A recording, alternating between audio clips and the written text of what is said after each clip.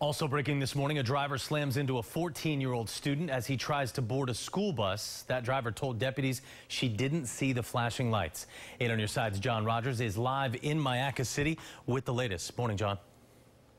Good morning, Evan. It happened just over here. This is the intersection of Verna Bethany Road and Gopher Hill Road in Mayaca City. We're told the impact was so hard that the boy was flung into the air and hit the bus, leaving him with lower body injuries. Let's go tell you more about this. This all happened just before 6:30 this morning here at this intersection in Mayaca City.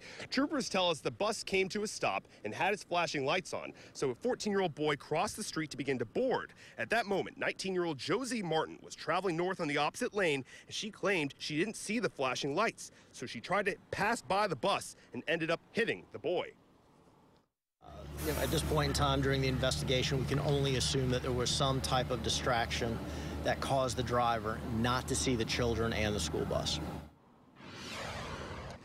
FHP tells us that the driver will face a citation and will have a mandatory court appearance. The case is still under investigation. As for the boy, there were parents on scene, so they helped render aid. The driver also remained on scene and helped out as well. Again, this case is still under investigation. The boy was headed to Lakewood Ranch High School. A crisis team was sent over there to provide counseling to any students that needed it. Live in Mayaca City, John Rogers, 8 on your side.